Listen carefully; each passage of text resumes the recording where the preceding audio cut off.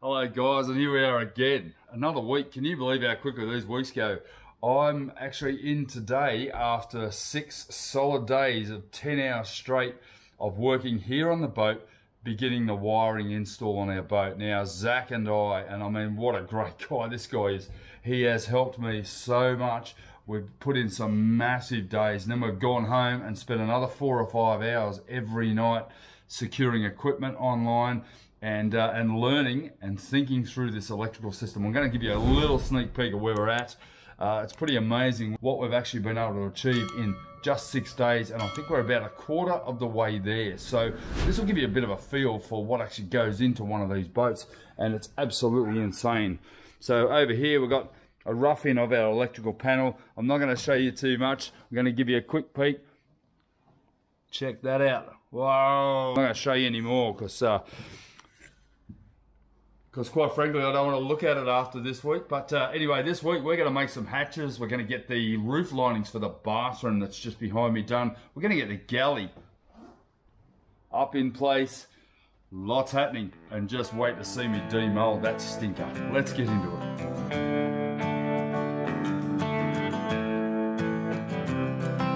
Janet's in here cutting our tyre layers, and she's given up on the ladder.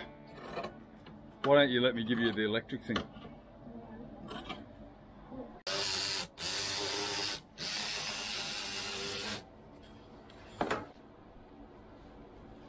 Revelation, that thing, isn't it? So we've got a few going on here. We've rejigged the whole room. We're prepared.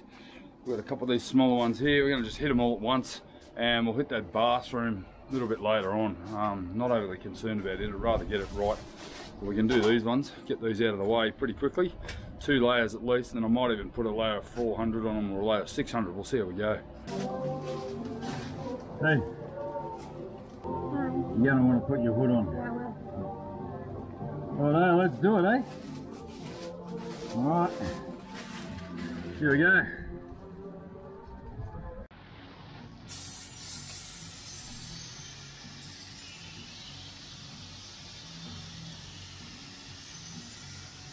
The parts we're fabricating here are the roof linings for our port head and an additional single panel to complete the lining on the starboard ensuite head. These parts of lining only require minimal reinforcement but must be substantial enough to be secured overhead without any risk of drumming or vibration. They've also got to be easy to clean as well. As I'm led to believe, there's some slight adjustments to them as they were quite troublesome to fit in the previous production version.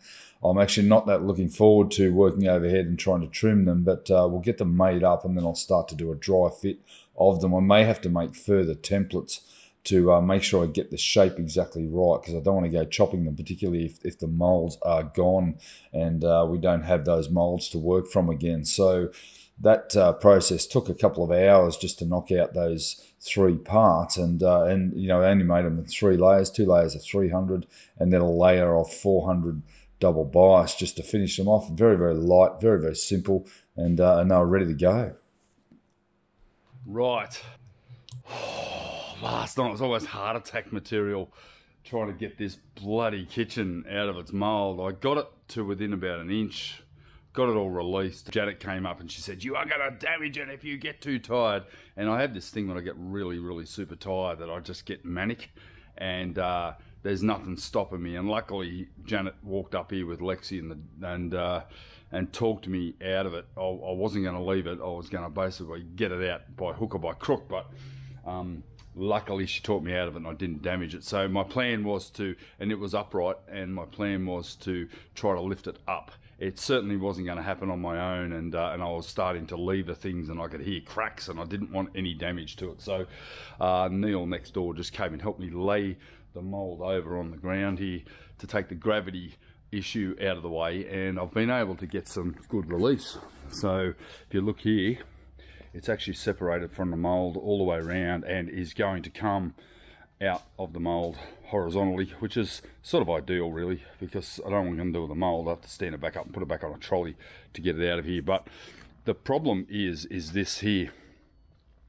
it can't come straight out because of the rebate here. Now this release here, and when you're designing moulds, very important you think about this, and I did actually think about this before I made it. I thought, I hope it comes out, and obviously it has come out once before, and I think it's only ever been used once, but this mould has to come this way. It can't come straight out. So very importantly, you can't pull it straight up like you would with any other one. It needs to come out on an angle, and there's a couple of problems with that. Is this corner down here is restricting it, so you've just got to gently lever it and slide it millimetre by millimetre, and then eventually I'm going to have to twist it to get it out of the mould. Certainly doable. I've already got it 3 or 4 inches out, so that's a win, and hopefully now I should be able to pull it right out and check out my work. Half an hour later, I'm worn out. I got it this far out. It's just a very awkward shape.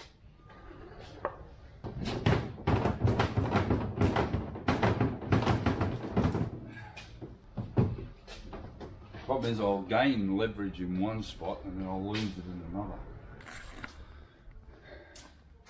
It's coming. It's coming. It's not enjoying it, and I'm not either.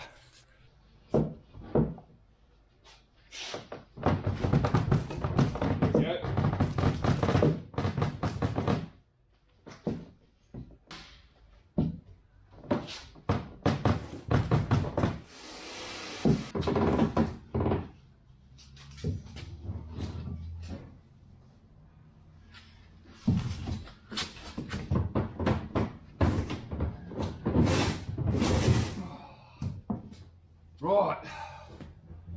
Oh, that was no fun.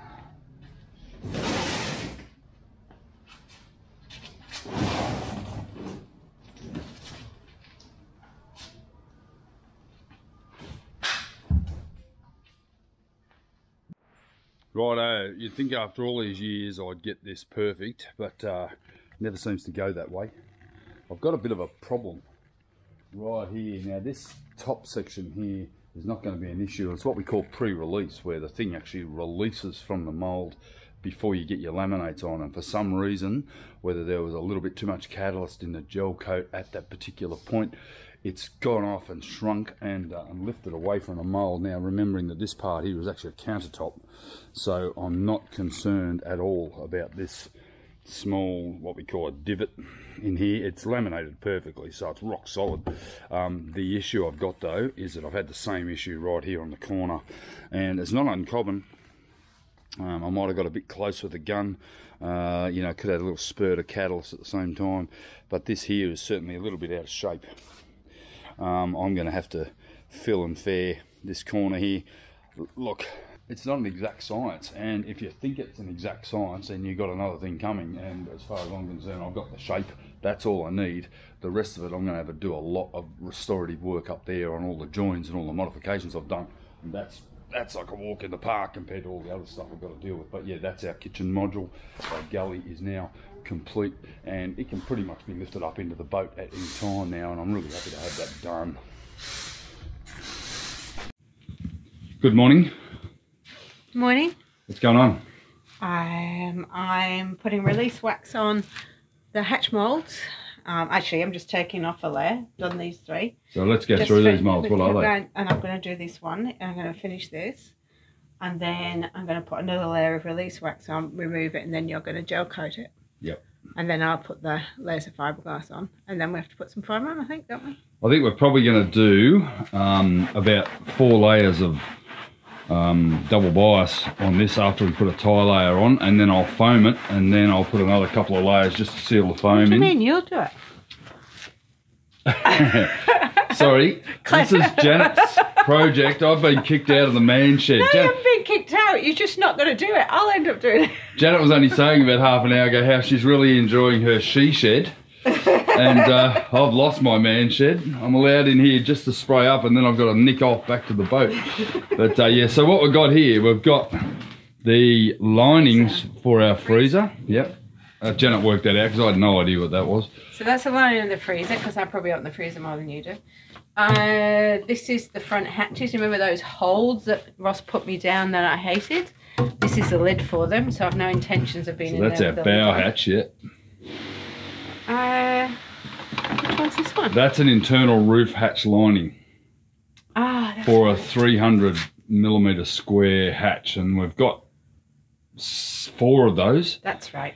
But we don't have one for our larger hatch. So what I'm intending to do is make a product off this, and then I'll make another larger one. I need 2 other sizes, so I have to make 2 more molds to make the linings for them. I can buy plastic ones, but that's just not cricket, is it? No, you want to see me do some more work. Just buying plastic internal linings is just not my thing. I'd rather have nice gel coat ones because they don't fade and they'll look a lot nicer than the cheap plastic ones that come out of production factories. So that's what I'm planning to do is make a product off this. Then I'll cut it into 4, expand it out to the size I need, make a new version of it, make a mold, and then we'll reproduce the molds. That's going to take a lot of work, but that's something I can do once I've got all the other hoo-ha done. You know, I was thinking, as I've been polishing, that as the moulds are going, which is what's put the pressure on us getting these finished, that we make an extra one of each of them, so we've got a spare if there's any damage or whatever, and we can always pull a mould off that too. Just a little bit of protection, so we've got the extras if anything gets broken at sea. I think What do you think? I like that idea because I can replicate it pretty quickly. It's like a half or an hour's work to knock out a product, and then I can pull a mould off it, you know, in 10 years time if I need to, once the moulds are gone. So I'll probably do that with that front one and this one, and I'll have the lining mould for that. So yeah, and that's this one is, I don't think we said earlier, this one is for the front hatches. Yep, so we need 4 of those. Yeah, so now we're going to make 5. But we actually need 6 because I need a 5th one, and then I need to make a larger hatch for our windlass because that's going to be a monster hatch, that one. So yeah, we need 6 of those. So there's lots of work for Janet. It's good, keep her busy. Nothing else to do, have you? Every now and then I have to have a big clean out, and of course I've made the galley. Janet and I finished that last week. We're going to bring it up here and fit it in place. We are not going to leave it in here. We're going to have to remove it because I've still got a lot of work to do over here.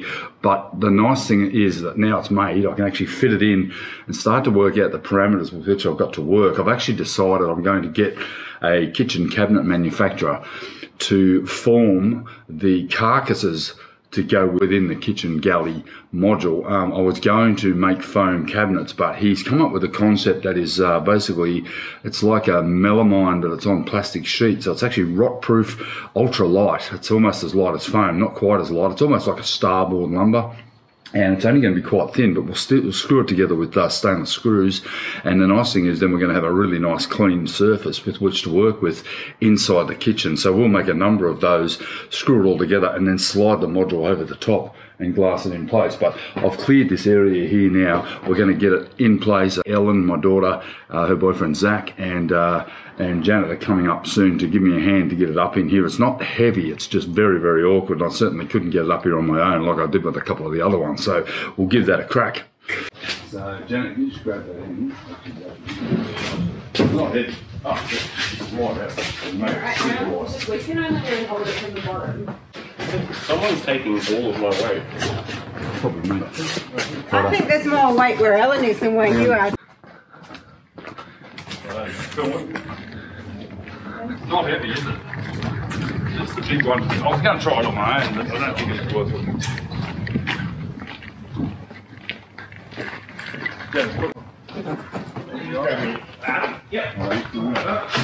Go on, Dad. Are you going up? Yep.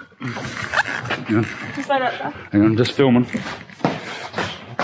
It's pretty easy, eh? This is pretty good. Go in, mate. You can just push that line. Around the side of it. Push over the edge. Just watch that line. Just wrap Do you want me to just get up and do this? You come up now. Do you have like a little butter or something? Come up that way. Yeah, but if I That's get fine. We've got it. I'm going to go through and I'm... Yeah, it's iffy. I can't really see what's going on over there.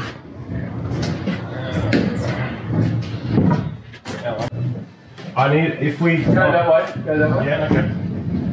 Past it. Yeah, I'm past it. Yeah, right. Wait for a second. Well, that's it.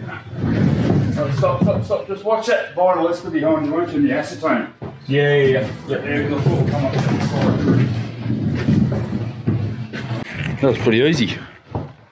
You right, Ellen? Did well. It almost pushed me over the side. What?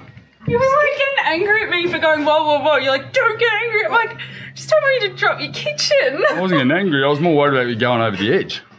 Yep, perfect. Spot on. Here we go. Straighten it up. I'm going to go in dead straight, guys. Only just got to fit. Going dead straight. Oh, look at that. Wow. Lower it down. Lower it down. That's it. Alright, okay. Bring it round. Now, don't walk on that platform. Don't walk on that platform. Okay. Yep. Don't use the kickboard to lower. We're going to lift it into place.